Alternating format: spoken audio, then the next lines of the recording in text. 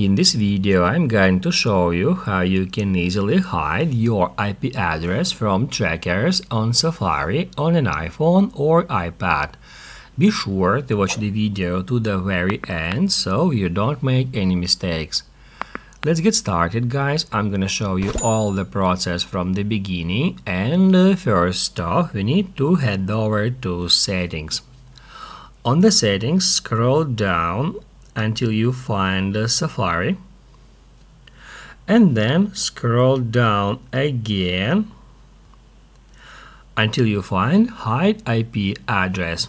We can get into it, and that's where we can easily hide it from trackers by tapping at the first option.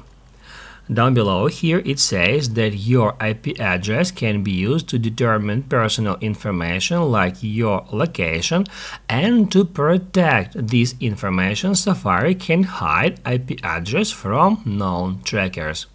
To turn off that option, select Off. If this video was helpful for you, don't forget to hit the like button.